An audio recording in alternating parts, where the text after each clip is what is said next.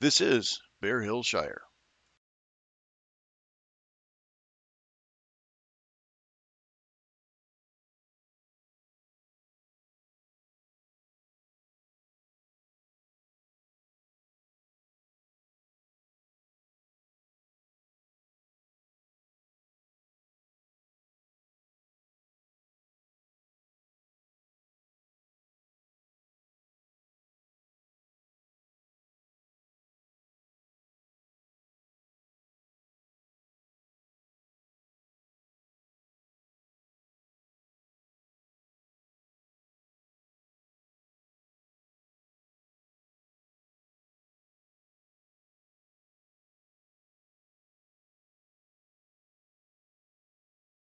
This is a Bear Hill Shire training video. I am Sir Eadin McBarrow of the Comhrag Soldier Division. I am a Knight Sergeant of the 1st Squad of the 1st Battalion of the Bear Hill Army.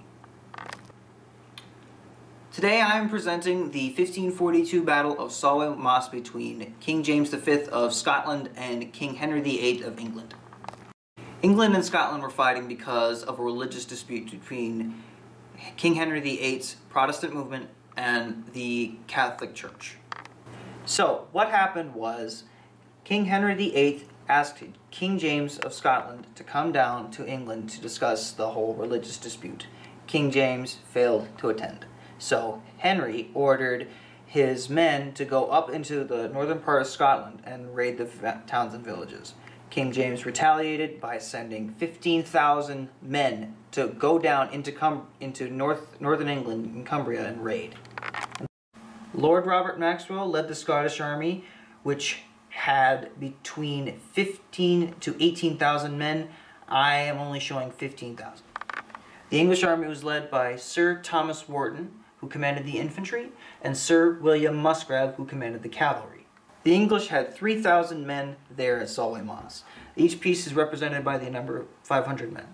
Then it was broken up into two sections, the infantry and the cavalry. Lord Robert Maxwell led the Scottish army, which had between 15 to 18,000 men. I am only showing 15,000. The Scottish objective was to go down to northern England and raid their towns, just like the English had raided their towns. The English goal was to either stop or slow down the Scottish aggressors from crossing to the...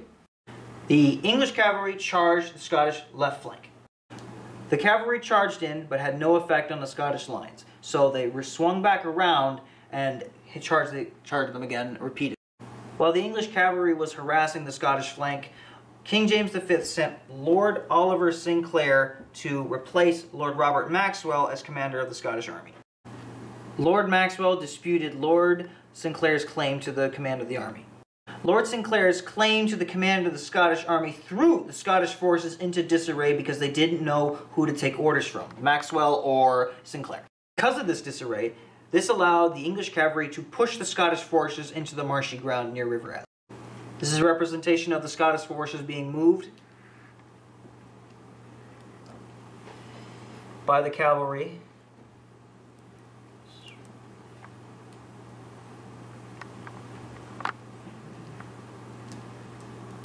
There.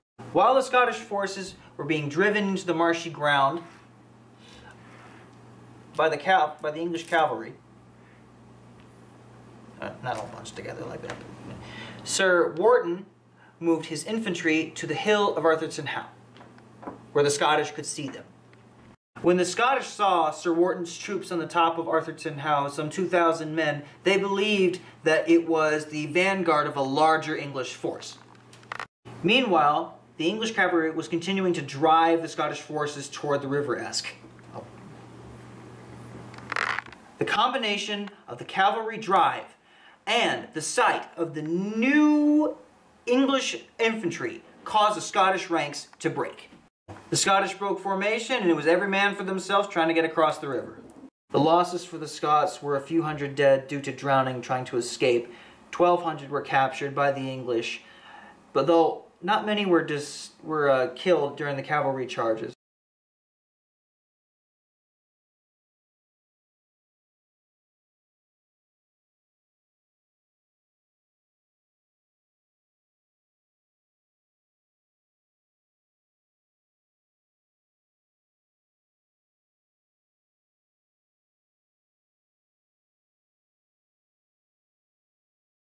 This has been a production of Bear Hill Films.